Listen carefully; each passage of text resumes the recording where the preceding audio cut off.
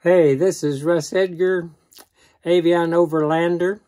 I want to show you something that we've done to improve the Avion today.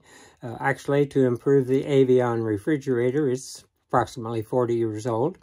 I'm standing right in front of it. I'll move over so you can see me in such a way that you can see the refrigerator directly behind me. I'm going to pan up just a little bit. There we go. And you'll see there's a nice looking cabinet door up there. That cabinet door is a cabinet to hold that actually is empty. It has nothing in it but my device that I made and hot air. Now the hot air is the key.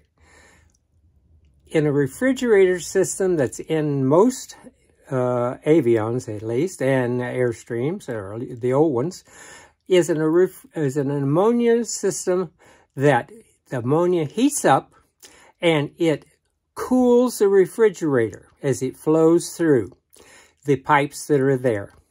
Now, when the manufacturers made these to save expense, they made it so it was a natural flowing of hot air out through the top of the vehicle. That doesn't always work most of the time, especially if you're out west or you're someplace or down south where it's very hot. You go to your refrigerator, get your ice cream some night, and you have got cream, not ice cream. It is all melted. So what you can do, you can make the efficiency of your refrigerator much greater, but doing what I am going to recommend that you do. I have enabled a system, built a system, very easy to do, inside this cabinet that takes the heat from the refrigerator and it exhausts it. Now, my exhaust is on the top of my refrigerator. It is under a shroud that I placed up there. It's rainproof, even big storms, nothing like that. It has two openings on it where the heat will rise and flow out into space, into the outdoors, and it cools the refrigerator. That doesn't always work sometimes. So what I'm going to show you now is how actually many other people, you can buy this if you've got the bucks, a system like this. They'll be happy to sell it to you, but a homemade one works great. I wanted to show you 3 items that we'll need for this project. That are not everyday items unless you search for them just a little bit. This is a thermostat. I bought it from China. It cost me about $4 or $5, delivered to my home. It works really well. Now, this one is obviously not the one that's installed, but the one installed is an exact copy of this. So I'll use this one, since I haven't installed this one, to show you what happens.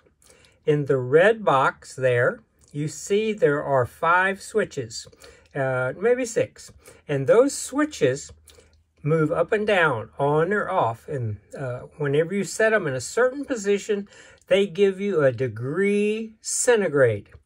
Now, I have mine set on 77 degrees, actually, degrees Fahrenheit. I had to check on the computer to see what 77 was, and then set this to centigrade to get the same result.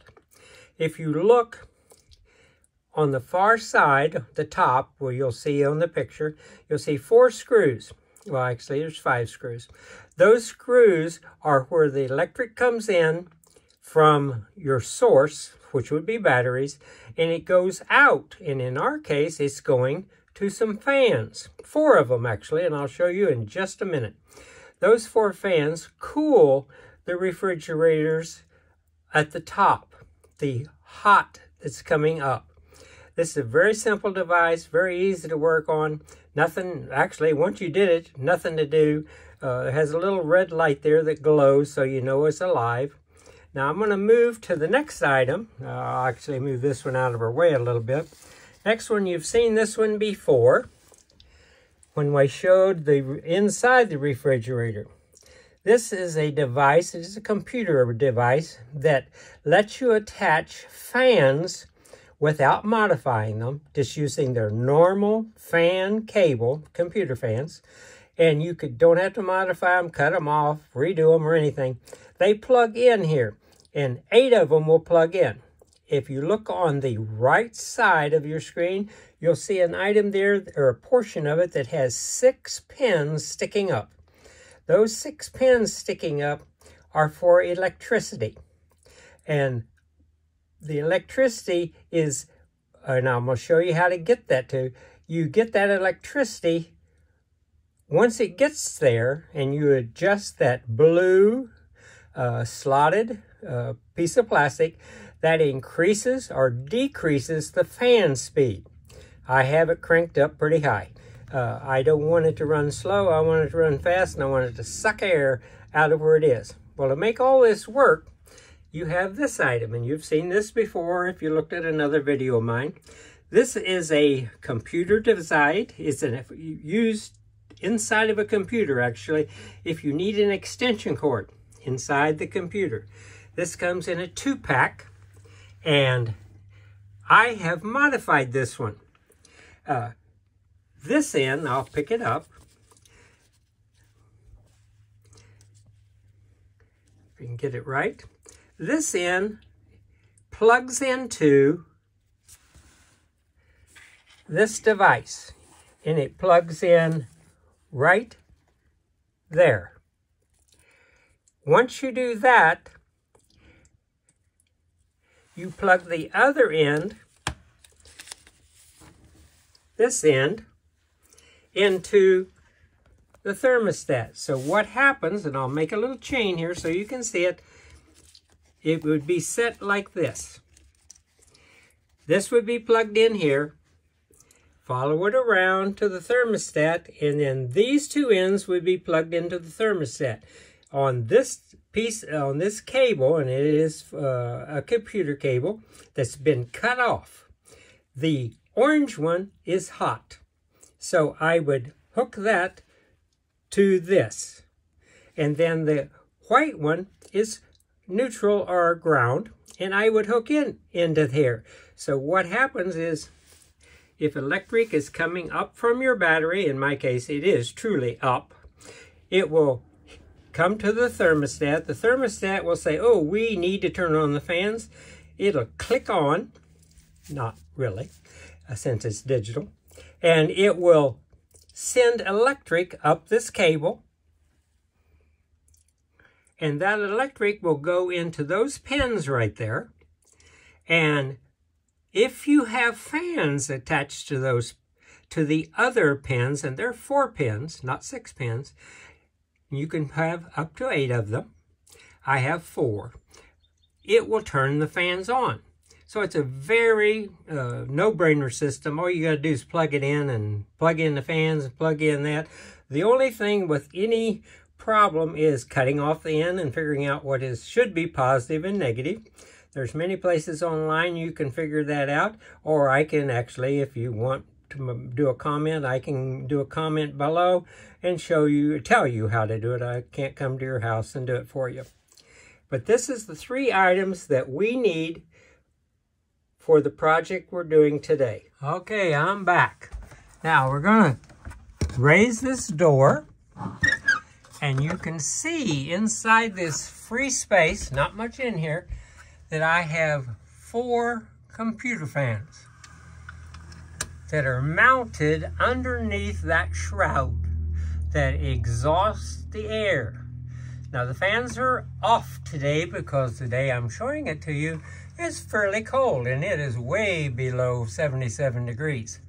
So if you see there's 4 fans up there, they're off, but they could be on if, and I'll pan down this, and you just saw a close-up of it, this device turned it on. You can see the same device in my hand that I showed you earlier.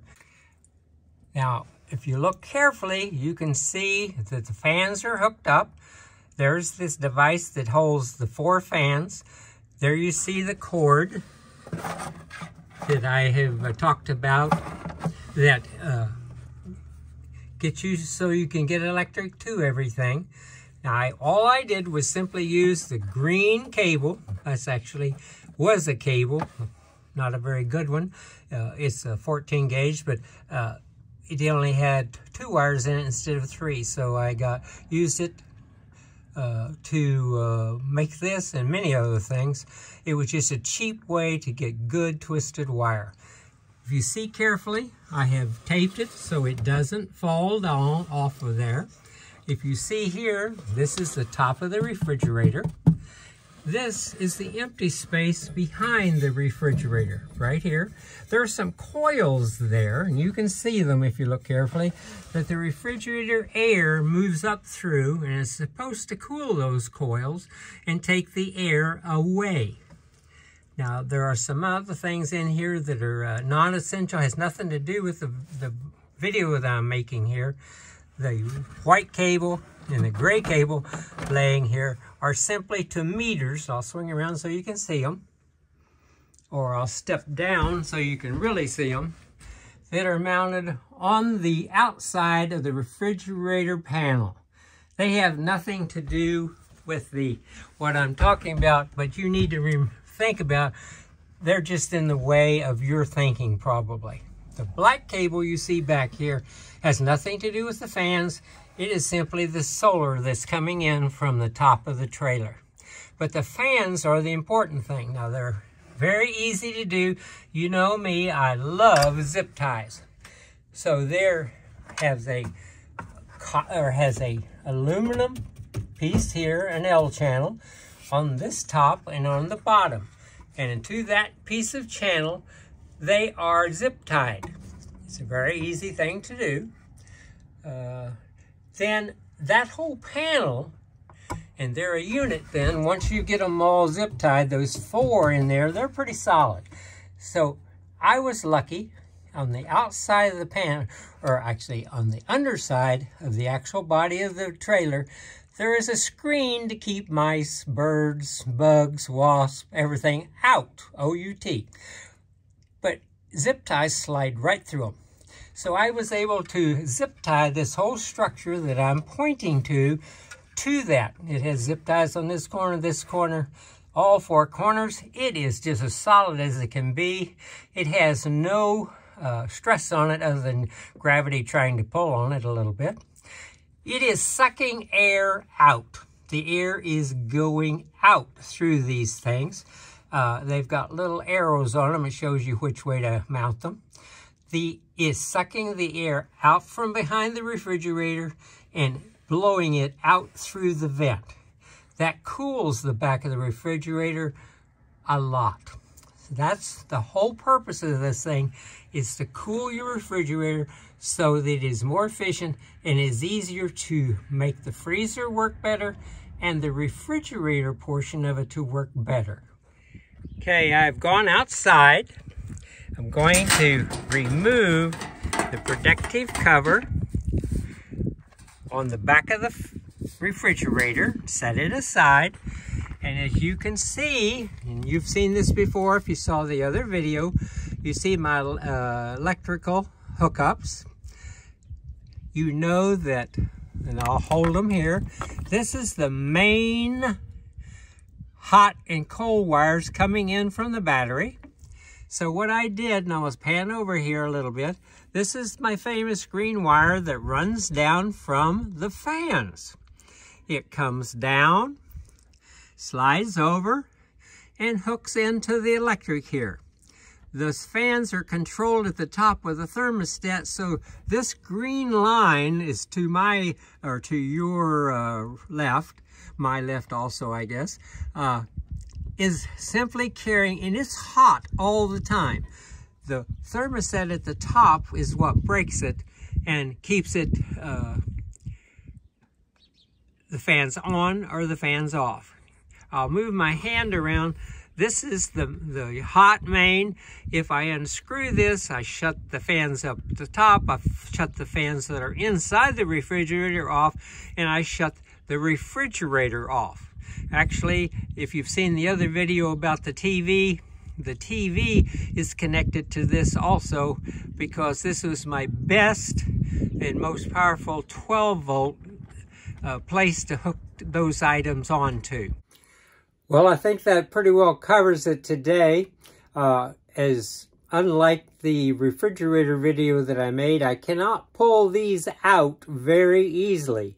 They're pretty much permanent if you call zip ties permanent. I think that pretty much covers it today. I really appreciate you being with me.